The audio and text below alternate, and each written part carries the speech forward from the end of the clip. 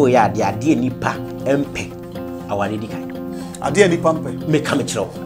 aware eyenkofo ashi mu we ne chane na wo de opa tik town ni ne manfonko enko bisa say omiense bibiri na be ka take Agyapong because of ne nsem aware de woka me boa obia be say na wade koyi na nsusu no so na danfo bia na say obi wade le ne ne ya ena ko wale obi no sponsor no sponsor edesa na muka wedding no na oba sponsor wedding ana ye dey so we can say wan say luto so o ka say ai be ma ne mfata no ena we yi va hwan ensem hunu Ghana ha wa opomu a omo ebua ma nsuo sepa so for kan o say opomu a mo bua ma nsuo sepa so for kan opowa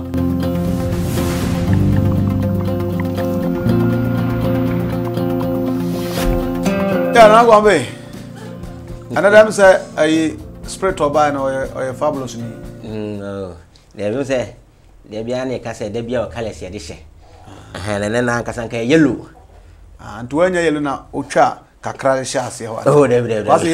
as yellow light when we bo ase ho say yewo ede bia ne honhom o sane ba asase we so nti do we wodane kala ho de e mo de bi won so honhom bi sane ba asase we so aye se we de osusu no obi besie wodi ani de ma no aye se obi e pay obeisance e de ama obi ana se de ama honhom bi ene ade de wo because ye adwuma de di nda bia me ka se aye honhom don't mean honhom memfiri nyemem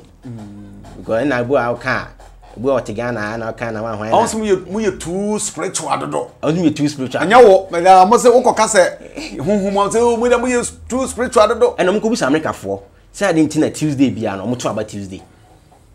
mo ko bi sa America fo ever since America started o ma to de mo ko bi so mo say ade ntina America Tuesday bia mo to aba mo ko fo ko she Wednesday ebi ni e be kan na hay e be kan na hay say Wednesday di crab e be ma President Kufuado ene e fe ne say e government we na e de abre you say video no am for di atem so we comment na dey make us Wednesday am di crab na be ma 20 about 2020 no yeah am for di atem and be say oh we this ni me about to dey am kaza me fit say if say me see me about to come to be that and we this ni and wan ye kan okra bibi ni si we de won pe I was saying, you say, we enye yefunyade eniyade obia ni de ekọ ebi no ti ye ka bibi say ya esesa kan nipa be tu na mo na nipa be ebe ka say o nipa na ka bibi say enti enta na mo abrofo ko su no wo ni ka asemi a o me pentem I say me jeje ntempa na atena si din ni wo hu because enime bi wo ha e honhum niema no e different from honam niema o eso a wo ka say na wan na say na honhum niema na say wo sura so ko asore na so na spiritual aso na physical o ko na so focus mo mpa na say ni wo sura na pa awrade ene awrade na wo bo awrade on spiritual ti we nye ne bi e de wo ho e si di pamti ne di colors so ti de bi wo ha do dan won color de na emu no e de bi wo kra e nsuo na da Ghana ha no ni da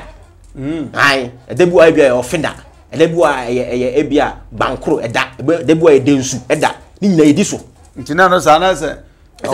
offender mo sentiment mo ne patam no so mo hye ne kala mo etimi na ye adwuma we say na me nim sa ne ma no se me de me hye na me de hoahoa no na ye dan na de se be ade a me perfume won so me sabe tima ka okay because as we ya ba so no wo pe bibia na se sika ye honhom ade bia wa sa se su bia kasa ye kasa nya honhom a me se me kasa won te se kasa ne nnamu ba eye emframa no hu etumi sabe te ye eti obi na no dome no de shira so na adwon boko there oh ya me adu ani nature da roma bibia boko bi ekoso na say so nature for more friends of nature for more bojuma pa say oh school tare na mo de call oh say na dano 1 to 15 years down 60 to 100 down so how far oh say go so hospital no move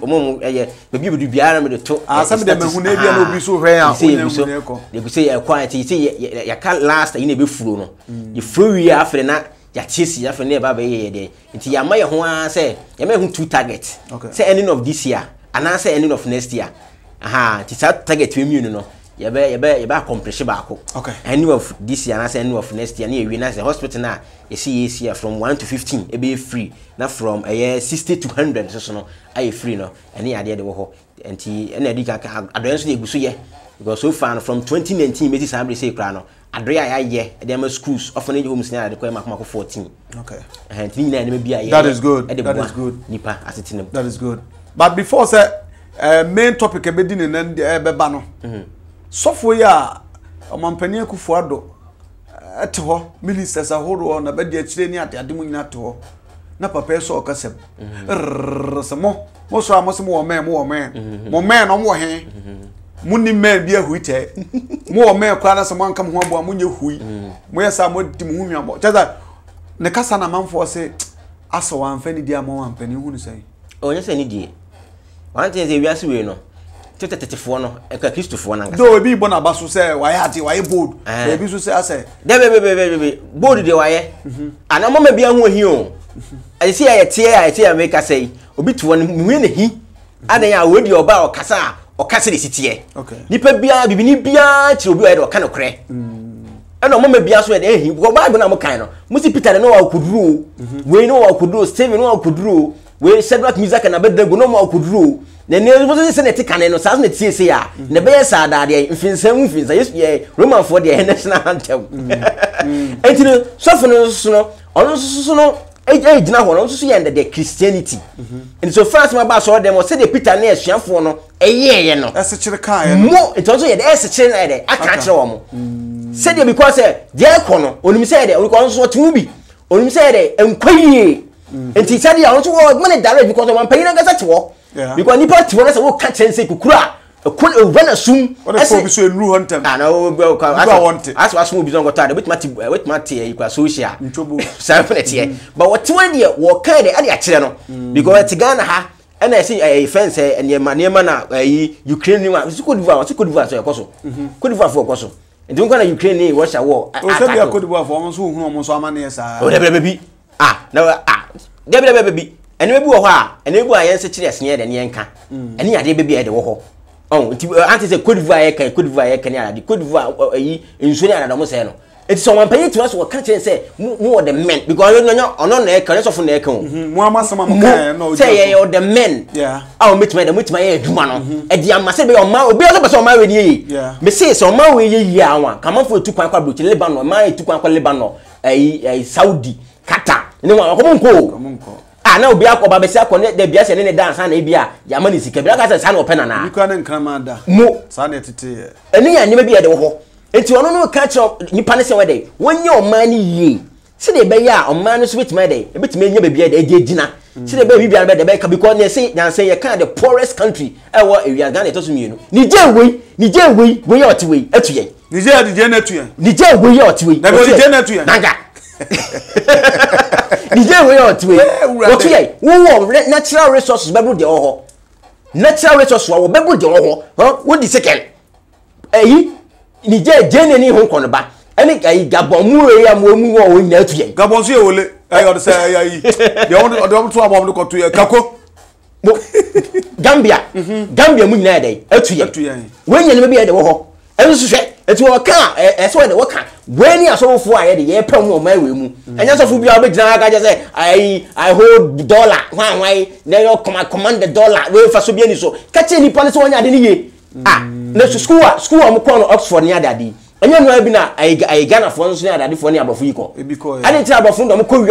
om de nimdia na ye om man yi na wo ti Ghana ha de oba no di hwesika eti Niger mo ko France e ko sua ade no om de om man ye ka the poorest country in the world om to ye di sika ye om to ye eti om no mo te say ye go for ya ebi no eti wenya ni me bia wase ye te obi ka mebo bi ntrase entwe politics and we bibini when is because I be me say ba mo to betre say bia to for NDC ano kwa na kan be bi say manfo fi say bi kwa na woni aba no ntwinko ni entina wo horo no sa woni wan nipa bia ka ne kura ho ahi nipa bia wasa asesu bia no o ka ne kura ho ahi because wa ka ne kura che anyi ntino wo ye de we NDC ni na nka na okay si ya ti Ghana hi yedum light kan bibini kan nizini ya to petrol mai kan bibini kan nizini they see ya to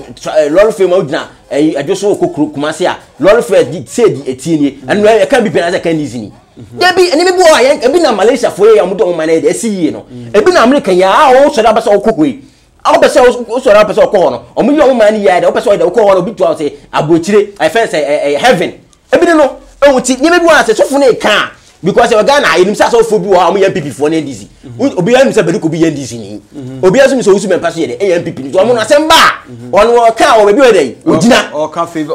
favor de be bo no mo enya de wo ho enti we ni enime bi a ye can be make be say obi to one what triumph de triumph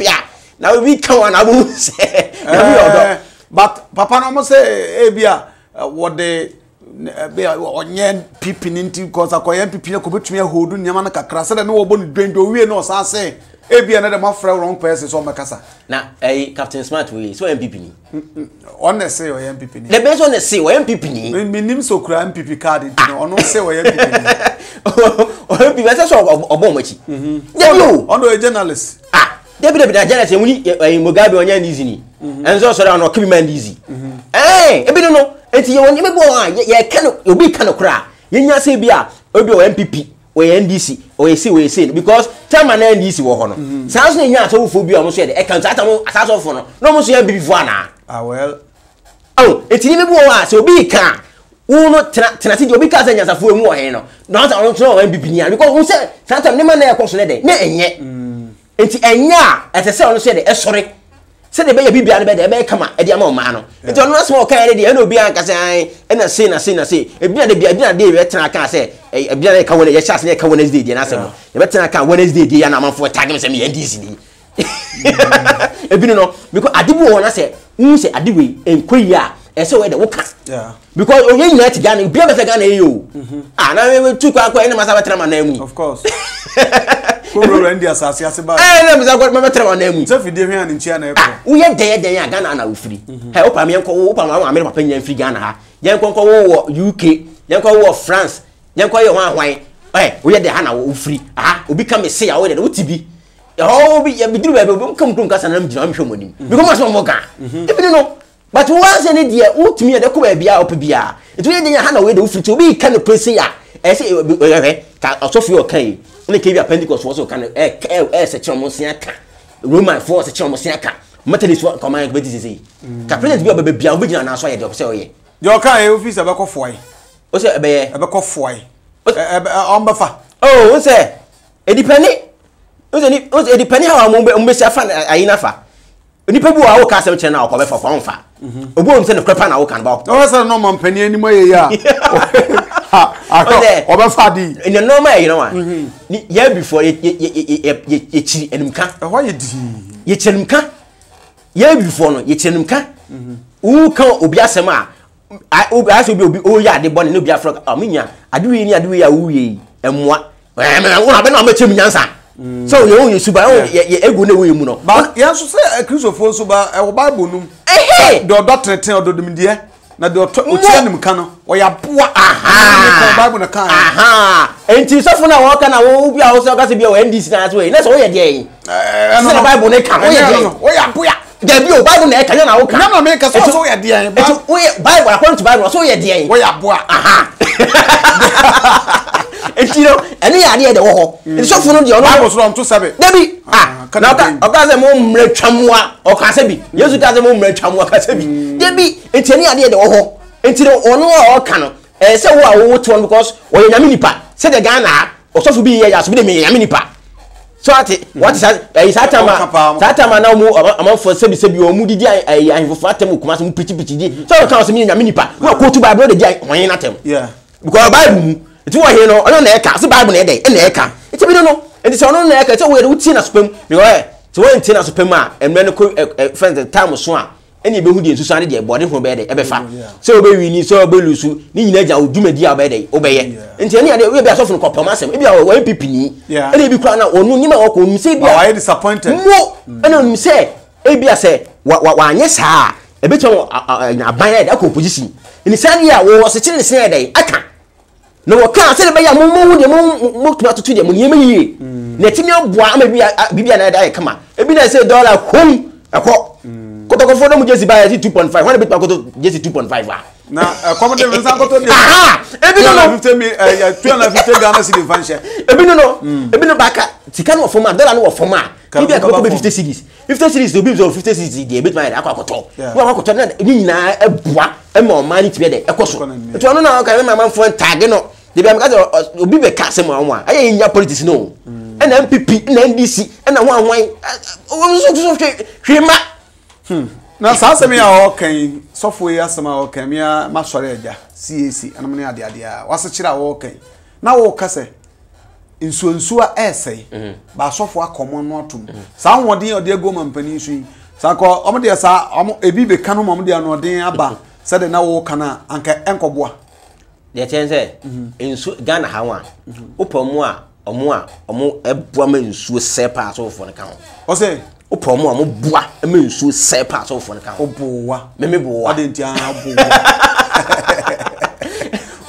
open mamma for moons, eh? They were Ghana, I saw for in a grow for Enquiring Coca saying swear, saying today they are grow for now, and if you say a buy A and I buy B, and she has a chair, catcher and penifone say, and swear what Ghana air seno, Munyan ye. And so I grow for back, say NDC, why you are grow NDC. Some people know why you are grow the MPP, will be a whole bomb pie change and post out the party flag and then go home. The better than Pineapple, wherever the politics society day, a bon Sunday. Because I saw an appointed Yabon Samadi. According to Bible, I accused for movie, you know, I can't find him. Have you one politics upon some year? Auntie Yabon Samadi. No people be to Yabon Samadi. Must see some open. Sakab Yakupo man, Hopine. And I can burn some two now. Sabi only Yakupo, and I can burn some disease. I'm parano. Other day, I'm parano. I'm going to everywhere. So tuna. Oh, my mom come and say, "You soon never hear." It is politics now, honor. I bonsama de in a way. It is a one of the party flag book home. Say, "Oh, bompire." Say, "I say a pen." Abrosan kura touch me as I could enter. It is Ghana. More so for. Moon say, "Ensure that one. Ensure the man kwa." And I must say, "I we never some perfume and we didn't have a war." Now, I did be out to be fair. Nobody second now. No mean no mood. Yeah. Now say I didn't. We am some perfume one no. I saw for Ghana. We back when you know. Be waka. Ensure the SM was him. And so I tell because say, "Omo mu tu galam say na mu sensu no." And I only for the kukuri boy ya. And I say, "Oh, yeah, could be to omo friend say Ghana and galam say ni bi no." Omo ne fe bi say mo the pits o say deben dey. Pits. Omo cham na. Say pits. Mo omo cham na omo aye na nsuo ne ya na fa na atako guam na nim. Na so we mu na e dey. Ya de no. Die ni dia tum ni nsuo krr na. Mo nsuo no. Enti say obi o tie kwase kra no. Chese na nkwase fo num nsuo etenya dade no. Ebi e dey eniwo biom. Ba mi wo mo so fo no mo so mo amo no. Mo ta go fo mu tu gam say na mo sensuo no. Omo so adu Sunday na mo betena so de because say correction bi an say tight bi obetu enti no. Utumi de enka no correction. Na no dey say na go bo kam no nya adwen. Ya say abo preko na ho na etan na nam de. Oh sa. Ana sa dia obi so go kum nipa na so de nya no ho na so betu correction so na menka. Asa oba no on fa nipa na oku na eba o se sika so de Bible say sika ya de nyina sika ya de nyina ana na muso my friend say na say obi so ye kwambo ne so de enyinya sika kan so ye sika because any sika tantan wo ba na mom no wo ye say o kati nipa na say wo tu nipa na for say enso na wo say no na de enye because ti Ghana ha ma China ye say China upe baby nsuo a eni afa o China no ma China for onko abetu gam say wo ma sensuo ye say ofen asai densu asai ankobra asai oda asai banko ne nyina asai ebe aka na Ghana na e krensuo efiri abroche de ba enti say Yesu ba Ghana ha de sie na say o ka say me pe baby abo nsuo mpensuo abo nsuo mu ni meko gensu be mu apo ho why apo chia what to toilet gumu no no ho bagbon no bagbon oh ebi no aso Ghana ha say aso na kese ni na koma no tum ati say mu ne we no kra no mo ya bonsanfo na me mo so bone so in a way in a way no mo ya bonsanfo na mo so bone so because mutimi kan correct ni pa say inso na ese na ti Ghana ha na inso na ese no ye ka obi ti won wo mu na woni mu cancel nsem hu wo fi na ebedu ba bi na Ghana be krensuo no ho na bo hu ye say that's ma wo kan do bi no nya adwen da ye say o so ko boase a utu inso a na inso na ka free from ka ni nim inso e nam asase asen ka kama no ba eni fi na se ye ko ye do ye wo ye timiabu ye friend school na wo no inso a na motu na ubu inso ni se no eni ba chocolate asa na ye Ah, chocolate ninya. So na flag ase be ni chocolate no. Chocolate na say the chocolate dey. We go for na say ye dey be for man no say e ba na ya start e sa no. Kwanu gu ye ma we chocolate e mo ye ma hwie. Na me ka say fi, okay chocolate. Na me kai. Na say so do be say so ni chocolate.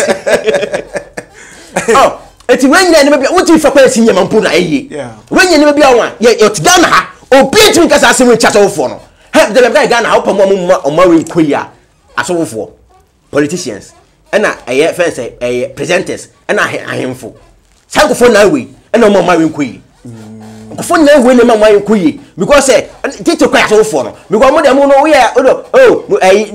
ye ba for dia. Na say asori bi e wo ba for dia. Amo ti Pentecost for na nim sikaje. Nya ya ba for we free Pentecost. So ma me MC. Oh, e be wrong. Oh, ebi no. O me happy for fun. No, and obi gina ho, and wo boom obi no. Oh, ye pesika de ya, uso bi wo Pentecost. O me na emom no enso na ese no. Ese ne mo ketu akra, o mo akra no kwa de tan. Enso ni nyina ase, odo na adan gata. Adan gata. Ebi no ohwe eye Holland ya. Ohwe Holland ya. Perfect enso de come. What me say ye before now to say to be nyansa no wo fom. What me say nyansa no wo fom. It's when you maybe a gas on for never done Hano. And seeing yourself be and say, do a politics dear. When yourself will not become, so will not become, so will not become. And so you're gonna how because Jordan sooner easier for a commuter to save you, I'm to a Jana Guma, and can you say, no, I was saying that Jordan a chain of it. I didn't want to come as of any Sani Pabo Domina come not to my identity. Eh, chum. And I feel so a Musuni Penumka. Ni penum ke kasa say we all kind of create ni pano young thing because say si kebi obey dey obenyanti no because see am say me to am say we are suffer baba won chen am to asore dem na say bible na wo ken kai fa dey no insu ehwo yi a timi am me dem ana me to am say na me botight 100 million be kasa ti am utimi this say bia no ma say ko me ntumi nka mo this say bia obu e dey edu ebiri no etwenya ni me bia wo wa say ni pen ehu etiri say tigana hase na say yetia na say de bem ka say o say anwa de bem ka say ekristo de bem andi na me ka say ekristo fo na ese o ma we mo be what time na say ya abosom som tio time na say ya abosom som no ne sensu wala sensu say ne nim sikadi wala ne nim sikadi tete fo na mu nim sikadi akomi si dance am ko mu ne bant man ya de omo da mu si ne de wo tete na omo no ye nto ade ma ne ye nto ka ye fence ye ntoduane no to bibia bi mo na se ada kesa kesa nyina wana zizi ye tete fo na le so mo ni miske na mo no se woni nyansa se na adwene ya adwuma mo se adi nature ne ma no e se de bo ho ne ma ye se bo ho ban na timi abo ma ne ma dia tred aye kama ben ne no so de ya to ni nyina to agu na mo no na mo sore anan na se na mo se nsuo no so obi atimi ka mo amokwa so na mutimi ka cha so fo nso mo nka ana so for so mutimi ka yo pastors yo bishop yo ho ahwan yo cardinal ne ho ahwan obi atimi ye den enka ana yati gan ha sei ana mo hwe nsuo ne sei na me dem ka o se me de bla no obi pa ba na so appoint me say minister for water bodies Ghana ha hani minie okay Ghana kama for tunwram na subi ye da we a na Guanbay sorry would you say they who can because Nancy idea ni so onye minister for natural resources akwa boy duma but bo na ohin bia ko ha ntoma enti they who can nko abako wala dregu na ya pa say minister for water resources and natural bia frustration tuntumi nya they who can na Rwanda president no Paul Kagame onye ni pa akofo na ayo man yi well coming from abaye na obedi president no onye ni pa akofo na kan nkofo bu ma yo man yi amu bebie a champon ba abrofo no mu kai mu se ye de mu ka ye ntia o tena ase enye champon na ye Kumasi Sports Stadium enye champon na si ye dan ni adade champon operation mu tigana so pe president fo a omu bagan ha se omu ya de pa we enkroma fi we champon o nkani na obi anya ade papa bia na kufo anya ade na wuti fa enkroma ne champon ne man compare ayo a champion so operation sai you know e dwane busu o Ghana busu e o Ghana ase wa kwaje bosia o ani ye ne be de wo ho eti e kan si ya mu mti wo ene nsuo ne sei ene nsuo ne sei ene nsuo ne ye pika ai tatantan e ba aka fa utu nsuo be ma ba aka na yesi saa ayi a mu de chemical say friends we akra esua na say yonka komo mti tete ba bi etututu gold ni adadi na say akra no e sa say wo no ma onyi du ba bi na ni be de e be fra enti e be ye kakra no eni fra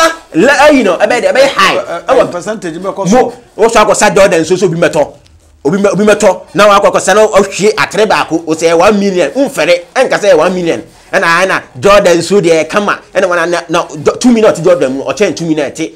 odon na ne ofini adade mu Jordan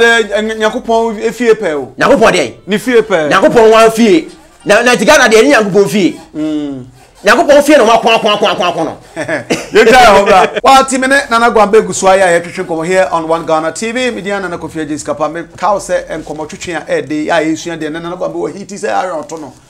enya yo electric one bi o boss ayo de sigem pa ni bi and wo hiti but omo aso asem de enkomo twetwe de bro tap send abef kwantempo de send diska obi a wo brochi a wo ha obi na person na Guanbay bi ma so send diska fan ko for bank ono nya da agin ko di bank live so ati ase na mfa komo boga bi so odo akoktra airport ari trophy e de akopema international be download app na 24cc na ebisa promo code no abo 1 Ghana ahye ho automatically so Europe ne mpatamu a ye ma £5 and €5 for free sanso e bia kobasa wo America na Canada and also $10 ne de chew o send this cancel a ye sanso nte wo hwe na se tap ne e deep pia amna so yase ne me de nkobo twetwe e de ebre wo na Guanbay ana wa hiti ba emra fom kakra nge ne bo wa yan se kire se nyanka se ana ya se wo Ghana ha se na enema bebre na de say because me je nu de on se adibia no se boni wo ye bibia on se ye ya se obi vision ene wo aim mu and se wo vision a different from where the o aim okay aha ani ade de wo ho enti sa ne mebubu ase ye enema ye kosa abre se no ebia wa wo hwe ne bia sebi o kafrache ebia wo better 70s 80s mu ti yakopon prime 100 years aka be 20 and 10 years now de no wo afra so get ekọ na obi on so 15 years ye obi on so 10 years ye fan say ye nyina obi enu ye nyina kwa ko 200 no according to Kali yoga we say no ye nyina kwa ko 200 na asa ye de yewu enti hwe wono no bro be de obebre enti ne bi wo ye kan say ya obi wo fine ebia do tukwa kwatena bo tiri wo tirimu no wo so maga na biom fine wo de tena ho ba ye ti ase ne so Jesus dey say dey can sem say dey be ya man when because say dey man bi no mo say dey 2 pound yansia banafo ba ko bi o Uganda for your electric car Uganda o my electric car o mo Ghana fo ni bi na ko car ho e mo me dey o mo ye VIP electric car VIP ni bi o my ye enti bi ani enti ye Ghana so bi so ye cars ni bi o enso ye bu na nimtia ye mvalu no e bia no ti we nya ne bi a se ye ka bi se ya wuti wa no bomodin ase we de bia no betwa kase bia ene nipa na sei de bi ye nyina no se omani ye ya yi man ya anam ti Ghana ne de bia mda na nim light ya anga come on to me de bia mo na akra tu kuma se kwan double 3 lanes ya ka be na accident esi ai obabi ewie school na djuma na owe so ko bia be fi na possible ana ye ti Ghana akra ni tu kwan kwa abrochira ekunya djuma ye na wa wutu wo natural resource bebo 10 ne yaka maka yaka obetumi azan koma you ana omani hia omo nkwa sori ti se ye mu a ye nye Christopher oni bi no ye hia bi mu ne bi ne hwan ni bi wa ye bi na mtie na kote party ne ntoma wa na party kwankwa na be ye hia obi a na kote party nkwa na beto na anya sa beda nkofo hu ne betumi na okote party akina Ghana fan ntoma pa go sindo ana so to party so kwa sorry bi o ene bi o wa ye kan say no because da be na mato kokumu sam e ko gina MP ye moto ma no because we dey ne dia dan so wa ka bato ama no aha bi no e bi na make e se me ko gina we da ko de ba sorry o don kwa sorry o believe in nature why Dr. Guanbay na mo man tranche e bi no because parliament house wa say Ghana ha wa anye Kristoni a we dey o ekremuni o mo nyina so kwa sorry omo nyina so ya so ni mienu nyina ya de anya biar Ghana ha ye wo Kristo no be president na o ya so for me Kristofo omo ya sole kofo ana Kristofo obi o da no obi ko Methodist a we de beni wo kwa sole ne mo so o ye Kristofo ye bi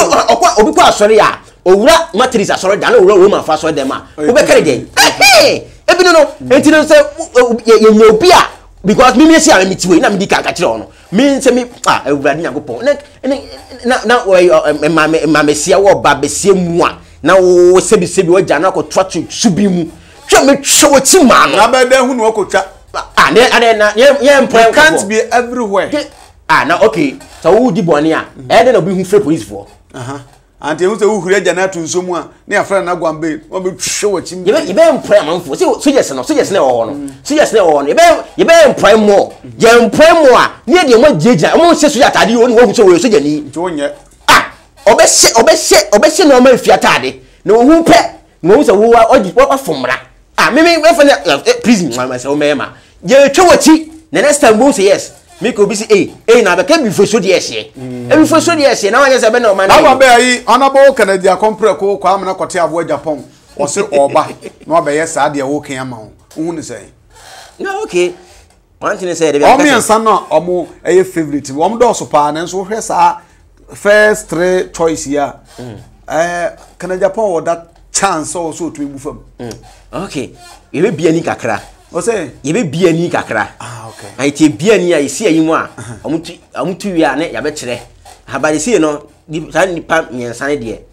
on se de biam ka se ye adwumadi na ye di no ye hwe huhu ansa na abade honamu amo nipa de obehwe ni suo se obia ni suo de obia ni se Agyapong ye de e tough na emom nipa nyensa ai se ya omudi animu no ye vice president Baumia na John Chematin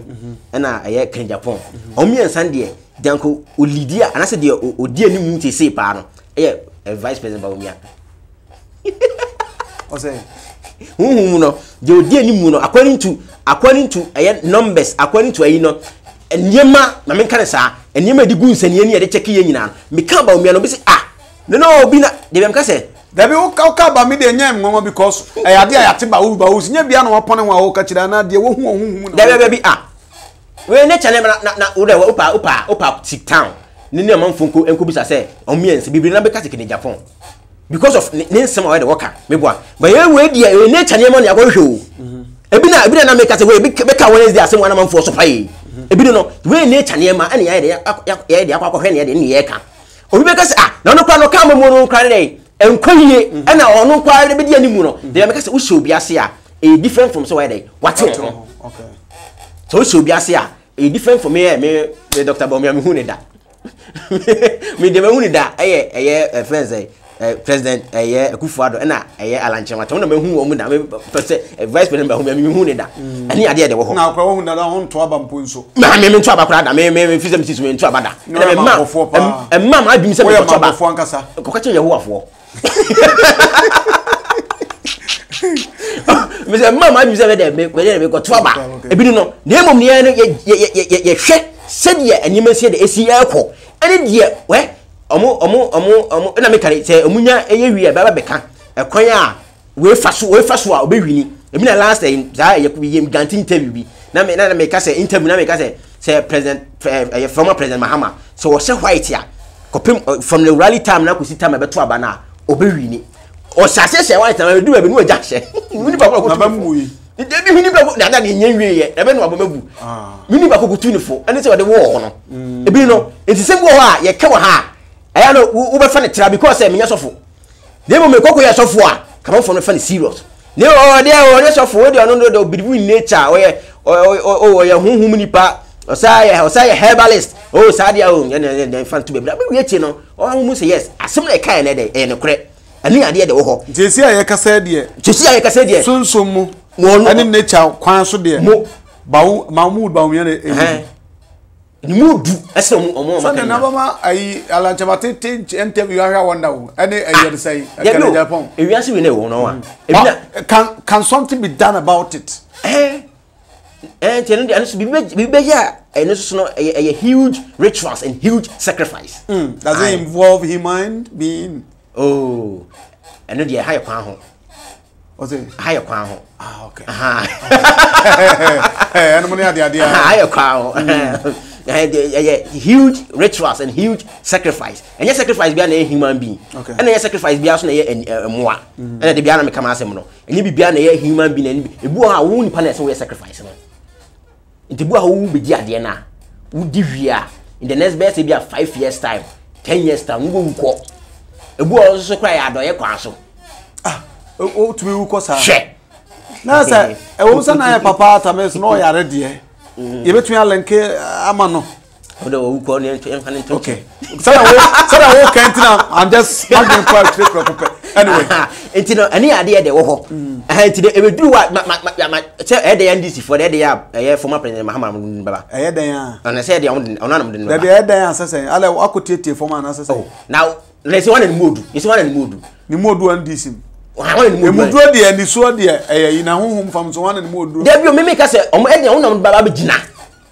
sunsu fam honam fam ina omo na ni modu wo na ni modu ase so na kasa eduru dom mom ni so de sa na e na go for me for tete na dia for be because on say no modu te duru a we musu yi o nipa na e ba be kire wa heya e ba be kire de be wini se de me kai ye what akra no a tatama 2016 de no na because e call one of the radio silver takra de na me ka say eye tatama kai president Kufuado e be wini 2016 de na mutu ye no chai wani yakopon adi atem no bi fra dem santini we he wo ye bele papa he edi atem ibino no ba wi akire hwan wi ni ye wo ya santini nti no ns no support ye fe say MPP because me ya santini nti no na support the MPP enti wi akire hwan wi ni ye tata we Solomon Kansa ye dey why din your tita krade why din your ka say NDC for ba ko suro we free no you know it support for ye wi akire no waka on sa say odemni fo wa dey as waka on sa say wona na mu a we dey wo chi be wan kona no why din no bi no ti ye ka bi say ya e si pa dey fa serious na ade bia so no ti nya ka say bia wo ni pass me si wo na ba wini never minim no ye gina metima ye homework ye aye den atimi aye den ama wo wait wetima aye den elusu but enu no be gina me so enu so be gina wo so say obetima aye den awini to omienu fa say bia omienu be gina eduru wa omienu fa say ye yi so we ni dia mo ye ba be tira ha ni aka eniema a we ya obetima aye den afa so de awini ma we so ya obetima afa so we fa nkodi do emfa me fa me nsem nsiesie obi o him program bi nso me fa me nsem nsiesie me ade na 1 ameka to say de e 1 e 2 ameka to say e 2 enya afu na ameka kona e obe say if wan hwan ebi ye kese kira kan ha ase bo ni adade e eti internal one na de se bibia ansesa ba omia na be wi ni ese tio me say onu mom na ni mu oduo e na me se bibia ansesa on na be wi ni tie de me kan ni me nka so ni mu odu me say so ni mom na omu yi ni ba ona ni mu odu abetima de hu mu ni echamu no Matas ya aha so wo be so trick me trick it mean me kire say onu mom na ni mu oduro onu mom na o me bia according to nature principle no and according to ye calculations no numbers ne ho kon ba ni me bebre and ka za wa wo hwe kon tiase eni me bebre de hwe no onu mom na onu mo ni mu odu sei ni pension ni de obia nim say Agyapong na dey ni mom ni mu odu hu fam no e che no okay eni say omo de efa say bia ma komponte e bia Agyapong ana say bia eye dora chamatin e de na ba ni ma say ndis for so ponte mo de ba eno ni afena bo he de two no mu odura very likely winner yes very likely winner obetima win ni agaza nya likely say obetima win na ho na be ka say we say ya obede obefam akọ ebi na me ka say 2020 me kan ya no me hu sa fu say eye fence former president Mahama wo she white na du ba bi no oja white ebi na me ka 2016 dey water prade dey no e kire won ebi no nti wenya no bi a ye duru wa ye be kan na mum no say ni dey onu mum na dey ni mu dey edu because say ono the current government we obeso sustain power mboa yeah and we musu so on musu me dey back to power no ebi no nti say wo phobia so phobia dey ni mu dey edu so musu mo ntiwa kwa o amuso mo ntiwa kwa mo ma prin no bia no tiwa kwa of course obi aso nante ebi no nti ga dey na say e be kire se bia we say make obi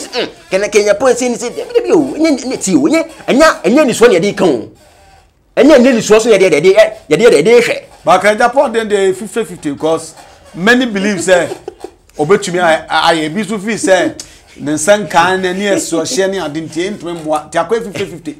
ena make say eni so de eni ano de nipa de e de hwe nipa hwe ebu ente Yakobon se mu nipa mu hwe de twa de eniwa na me Yakobon na we de me hwe de akoma mu ebi no enti nipa de e hwe niwa ba nature do hwe akoma ne cha mu niema no de do je ni mu se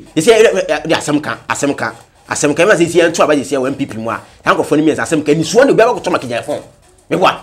ani suo no asem kan ani suo no obi aba ko toma no me boa ni emu na me ka ka che se mu fam die joni mu du se ni bu du se ya ye fa se bia ye yi no o me contest emma ye nte be beto say dey regain power and that's so standing power there vice president how was he say despite it say uncle for saying Ghana card and dollar near the dinner ni muda so yedu ye ni muda so yedu enam di kaka mi nya cheke ye no mi nya hwe ye no mi tirimu die mi tirimu no mi nya hwe ye na mi tirimu no e de na mi say bia o omo amaka na me fa ne nka ho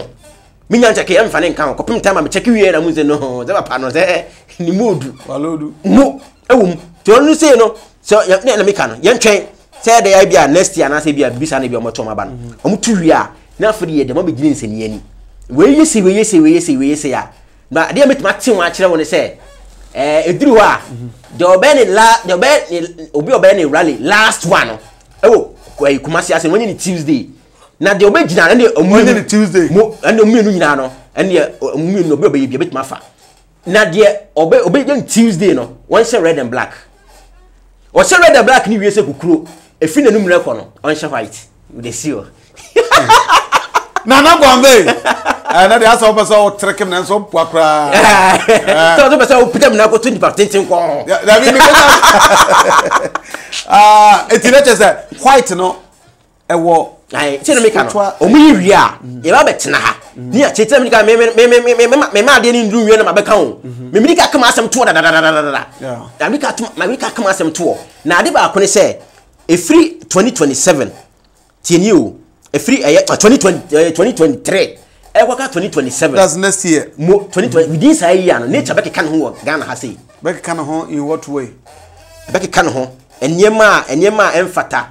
ani afeso enyema yade be de be situ a odu a be president was so be she rough from 2023 ekosi 2027 within say year no be di kan be kan ha say the year 2032 also for 2036 we be see we ase we mu Tokaya to me kai pa because last year 2032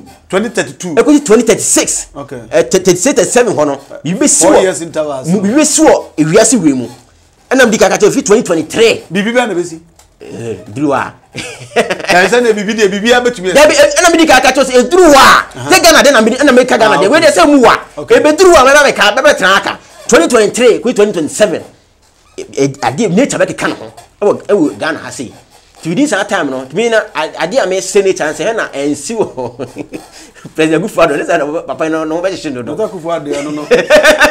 say wa yo dwanfu an sa na time so wi there be basa na no be shin do na time so o ka dey go to gas opa na ompe hwe na wo to memu na say wo du bibi so na say bibi na ade na wo di so no obi a ka say bi ade we no nipa no ho che no ebi asa obi a ho school business school no ko exam bia no ma feri wo head master no ho to do woni nipa ka sasre sre de na mum no wo ko se dem a wo di say no e se me bia bibi ti me na me say me senator ne say na say bia me ya ade a ade me senator e man ne penso anya sa ade a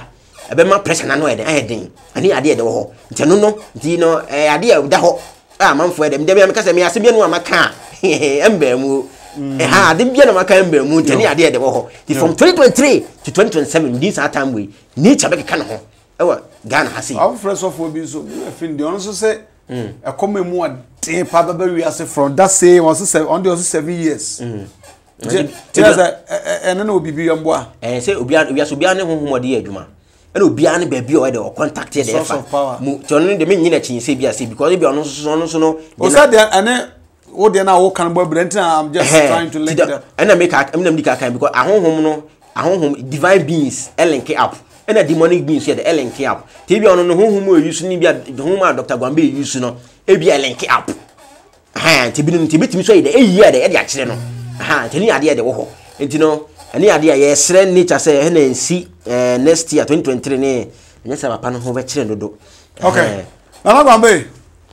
now we kabra bomu nsem bi ni ade but before say be kon no so no na anu ya na menu aba ya asantoa adodo na friend Tracey Boakye and the one nkrata so e ware ye na no na akire nsem pi na say bibi de na ohu wo ho de ten say Ghana de bia me ka say o pa ade a Ghana has says oh yeah ade nipa empe aware di kan ade nipa empe me ka me kiro aware eyen kofo ahyi no aha kan sa tibia ko ware a he nipa be na ni si so efiefo abondetefo adan a obia pese na wade koyi na nso no so na danfo bia na say obi wade na ne ne ya ena ko wale obi no sponsor no sponsor edesa na muka wedding no na oba sponsor wedding ana yeden oba sponsor wedding ana yeden na ene say okay sponsor wedding ene say okobo bosia wo bank bi ena ode be ni wi achi na bank kan betu everything say kuma ene so the time na so say so we ware ena nye ne crass anya ne crass ene bema no na nya bible no mu say we crass ni we so crass ni we bema wa wuti e bia bema krokro wa wan bema tenten bema ni modu enware oba sebio oba krokro wa debi odoko ba bi odo mo emfa wona anu wa wo mienu ina ya den ntobi wo mienu a hanu anwale ewiase wani e wo mese ehu se ade bia wo de e wo ne mre e de wo ho enti wona ne time aso se we den wo ware enti wo ware no eni kwa so bi ko ketena se because me na cancer wan say luto so wa ka say ai bema ne mfata no na wa yi va hwan ensem hunu to no okay ono so okay ono so ne yire na wo ware no ne yire ne fata na sebia wonim na yire no adabia bi sa wo masema wo ka no enti ono so ne ono ka no so ne sa ne ka no so ne yire ne chen no ana se ne yire ka no so ne yire no se de wo ka say bema ne mfata oba no na ko so mfata ne yire church ase na be say woni abre aso debi o we Ghana ne bo yen kan chini pase nipa nya sanse mu no mudi no obi wale na ase ni aba no ho yi be no obi wale a na ni aba no he mbokra no se won gidi oni di kwa so ko wale pe na eyamanfo ya na ntina wa wale ne papa be me gba wale no be ma ne si we wo sidan wo yesi wo ne ka wo yesi wo hwe udu wa won ti ase one day no one was so one was so the 4 days when the wedding e fa ho and am so bible okay oba ni munyam de enya wade ya oba bia ni munyam ne awade ti bia me ka so oba akra no wo ho a e from the age of 25 e ko si be say 38 year awade na so print no de wo saka titu e ka wo kra de ana ehu because he say wo 30 years na say wo na say oba enu 30 no na wo 60 so 35 na say wo na say wo na say manu 35 na only 70 unya wo na ba be wu na wo be say obi a wo be say 45 na wo a we 45 na wo say na o man ketengete e fe PTA meet na abla wana wudim akokwa na wudim yense mu a we have to abofo omutu wo ntem by Ghana ha say no because of a year a fence say aho kire ne ho nkon no na woni team mantem fine yete ase no bi so wale so na moni abne emu ya sebia anu so no sempani sisa ode kokrumutie ekwayi a e resotro ne ja akwa sebia anu so ne me bi woye entina wabie ne ho kwa mankofo bebia de betia de bem ka se nipa wo ho anwa ade a obeka ne nne ebe bua wata se be bu ofo wachi na bi no se wo ganti interview no ka se on don tran ma be ma me dey exactly enti bem ka se de bia make me tufu se wo ho anwa wo kasa hwie anu e de ka asem no wo kasa hwie ebi na eye MPP for to aba Jombo du lusu o ka se mu asantefo de o kan no do stage mo kumasia se mu asantefo de se mu trama aban ko position me fa ho mu na party nye de enwudia unti wie sesu lusu enti ade dia no ka no se wo ka asemi na words are powerful mo wo ka dibi na dwene wo cheche ono nsem o kan no wa eso o ye ho aduma ayesa obi be she tiri awakidi etia no because what can say wo be ma de wo ba na ye yaba de wo pam no enti obi obe wake awakidi de tia no wo twense wa de be de ibe gu pam be ma no no wa betena mo ebi no enti ono ya anime bi eso de wo ye ho aduma ni etimi de boy say obagu a asemi de me no manya be ma wo ka me nwale da bu wano nya 45 years na nya nwale because wo pe be ma wa de wo ka be ma wo ka so nya de enya mbai na chance de test and design cross ko ware be ma wo ka o destiny no o destiny bi aso on de be am ka say owi aso bia on shebe ne krabia enti ono no amaka say ai na oba no wiskas ne be ma no ni Ghana ha be ma bi so wiskas no oba bi awale na aboa ni fiefo yi enti ono so oba no so wisika na wawale be ma no oboa na say asem kan wo boa be ma no fia na ye den putobu hwegum e koda say ntonu ma dede ne kokon so nya akrobo mo ene ye ne bia wo ase di pehu na okay mo amoka no e fa say kubi wo wale wo be ma wo kan ya aka woni nye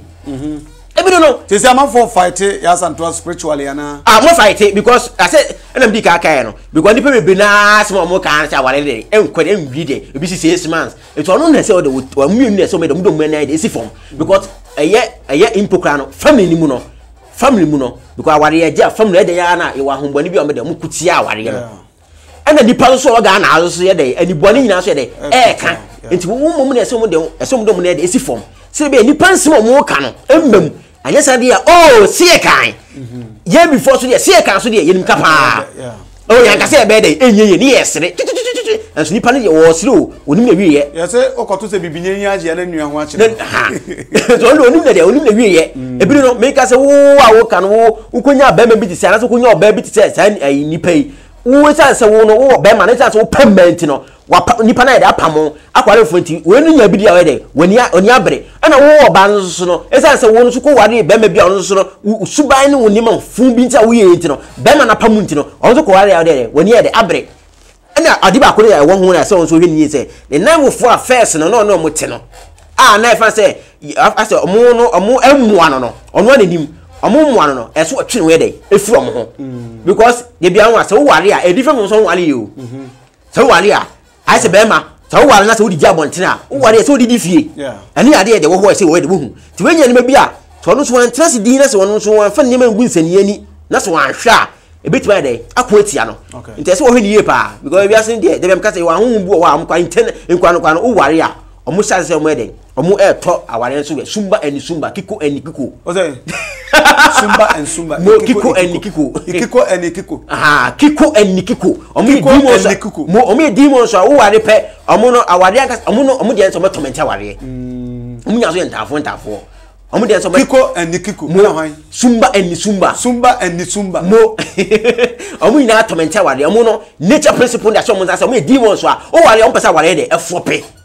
ani ade de wo ho ade sa demon so na ya nature no pesa obi be ware ana and oh say omo de test o omo de test o yeah sorry so what me so be ware ampa mo omo so no be no mu no omo ye didi no mu no omo so kwan omo sa no mo etu wale pe omo pesa omo to de mo tu ya na wale de egu etu tu bi gira wo na so a na se no ano no mo de mo sai de agene right and chebia de komo twetwe ne be si ha ami en chebia be soro so isase atrase a chene de se na Guanbay wasi wa hiti chetabe kwa mo ka ageme nsakora ba ne nyina nso no sabe yesi dondo be de fimoto mu de hwe na beti ana yeso na beti hwe badwom ne ho na eno nti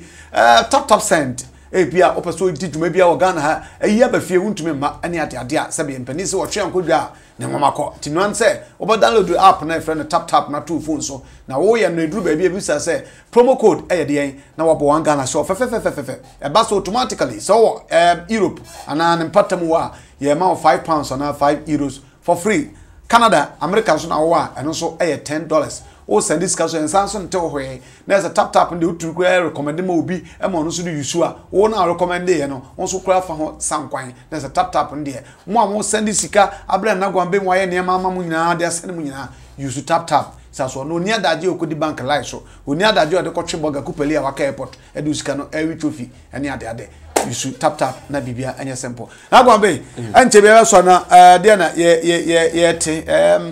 Guanbay Herbal Spiritual Center de na ekoso oh ise guso aye ne ye adwuma de bia meka se ye de ne se be boama nipa asetena mu based on destiny ade ba asase we so go asase we no obaswa e se we de wo no with destiny na yakopon na nature na de ahye wonsa no e se utumi de utumi efofele se nature na ahye wonsa se wo se bia fan se bia se udie e bia e dan ma se wonsa ka e so press wonsa beka e se udie e bia eye fence manches box no emma e so press wonsa be de beka e wiase ye nyina nya pe te bo aka se ye nipa nyina ye pe yakopon mo nyina ye pe anomboa aha yakopon mo nyina ye pe bo ye pe se moja na mumu ohome udidi san pe na de tie ubewu san pe na de tie na emom no amwe nyina ye pe obia menum nsuo moja me nan mo ani dia obia ye na emom no amwe nyina ye pe obia nyina ye pe na ko bia besi fie obia nyina ye pa anko bia ho otono because based on obia papa ne de boni o de wo ye nti ye de ne se be boama obia no ana se obia obeba obia no ade a wo hwe ne setime de aka ani ya de me bia de wo ho ene de me ka se ewiase we no timi nyi honhom se me de emfiri mu anka Russia fo nya to konse de America fo enkoto so because unum secret no because some koso so a better na ewiase ntoka kese na yesi Russia amabia wona aboa Russia fo aboa na ekura wo no yesi ntam na wodu no opumuja no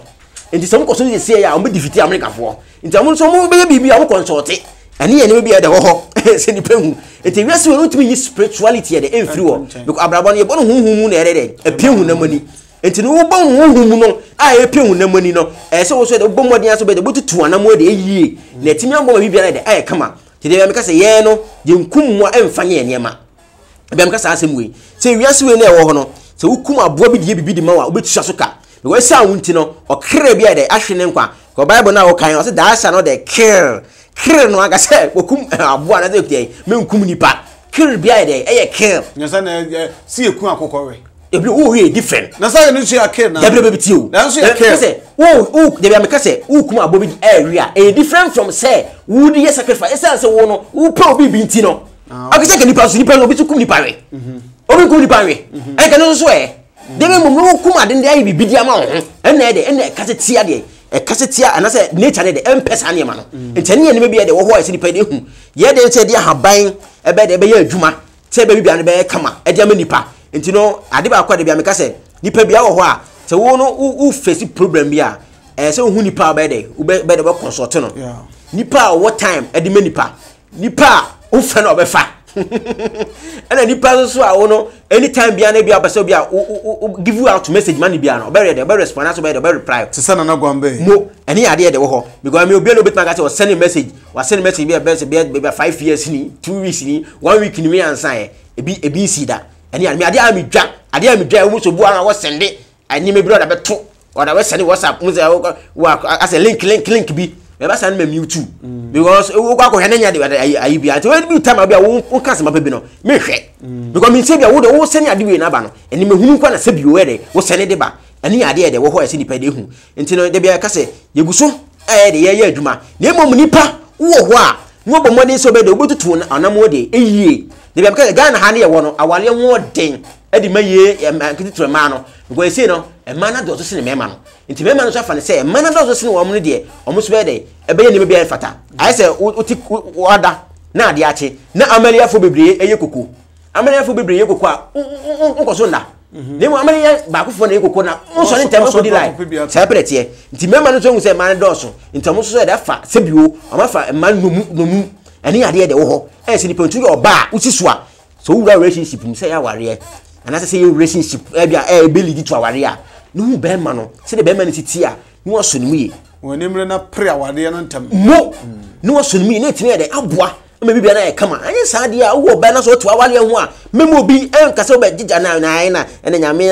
na wo te ho ha be hwim be ma na funsam ani ade de wo ho ese ni pa de hu na wo so a wo bɔ mɔden aso mo papa no adɔso asene wo bɔne no se be wiase we ne papa e wo so no won sabe timi de aka ani ade de wo ho ti ye de bia no ye adwuma ya de bia ha wo bia no both physical and as spiritual de me ka se ye nema bɔne ye nema bɔne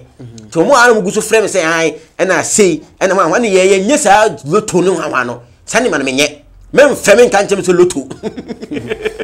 mem feme nka se nema bɔne bi ye kwankwan de bi nema papa ene ye because asase we so no ade bia bia betua so ka ade bia bia betua so ka ani ade de wo ho enti no both yade eye hunamu na feso hunhum de bia ye adwuma ya wada ene kwasiara ene anya adwuma Thursday and a Sunday the day ye adwuma apart from Thursday and Sunday no de bia no ye adwuma enti ano pa 6 na Agyapong number 4 ene ade de wo ho ti na bia me ka se yeguso a ye de yesi e hospital enti mo pa se mo bua no de ye kan ka ye sha se kan say from 1 to 15 e be free from 60 to 100 as be free ti wo pa se boy bia no mo ba bua Ghana how ya de papa ni pan support ye betina ha ye kuma edi na bia ye two bomb because ai ahimfio a sablen ko bia twa no ko da send he be won akoya na asoma bia na bia na na fam say bia na ifo ma no mo say from NIB and ifam say NIB no mo kan saso ye na da bado nyina na wan friend Dr. Guanbay no we ye china da sa kwa no wa cha ebi no nemo ma papa de nipa de en support nemo ye de ye ko ti e sha se na manfo to ya mpo be jam fo sika di ni se nsensem ese o be bi edu ti se ye ko na etimi abo ma bibia na de ahe kama ti ye bia ka ma na tu bia ma me numbers no 0241 587674 0241 587674 ye ka se obi bia obedi Dr. Guanbay achi bia no na ya ho papa e wa asase so achi na wudi na so odi awon papa e wa asase achi da na e odoman kuma achi na wudi na so odi odoman kuma achi dia na the great patatiki kingdom the sign da woro patatiki akariba me se bia no so o monitor ha great patatiki kingdom you hospital na next agenda no the great you be establish e no bia no betime wuram nye obia mo be temple ai be patatiki kingdom me wuram oze me gba wuram okay me nye obia yempe obia odi bible acheche no ho okay yabi yempesa nko na sa mo be antichristo elisa antichristo na de ntia de be na so de mu de wo so hwe America fo na ye mu nema wo teacher de mu de wo so okay enu kwa da me no ya gbe e nim ne wo du wo bibide di wo hansa na bako awako anyway